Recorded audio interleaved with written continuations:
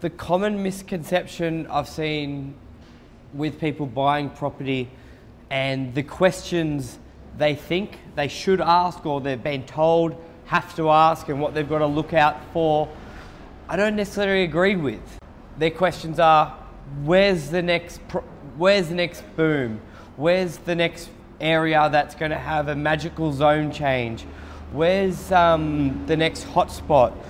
All these type of questions. And looking at some of my most successful clients that I get the privilege of working with and their train of thought when looking at buying a property, these questions don't come up.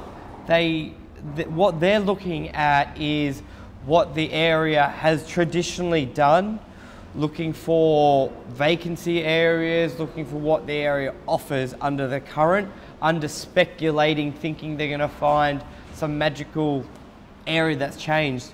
And the funny thing is, this happened in Brookvale. The street changed. No one knew about it for 4 years. So even if it did happen, I don't know if people would act on it or they're actively looking. The most successful, the questions they ask, they look long term. They're not looking to buy a property and sell it within 3 months or 9 months or 12 months. They're looking at buying it for 5, 10, 15 years.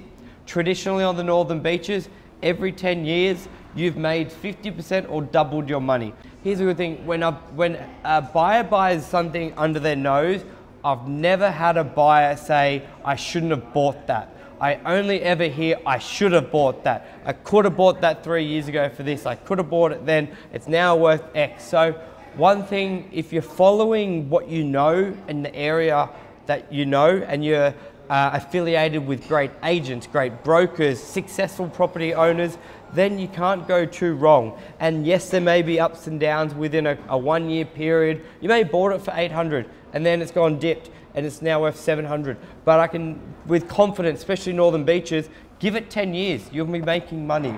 And that's what it's for. You're buying property for your future growth, not for your wealth now.